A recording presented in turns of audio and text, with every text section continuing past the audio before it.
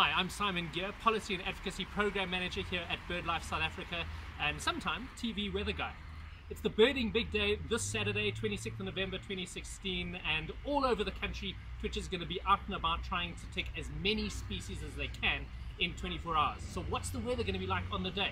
Well, the great news is over the central and southwestern parts of the country, lovely clear blue skies, not a rain cloud in sight, should be absolutely perfect birding weather.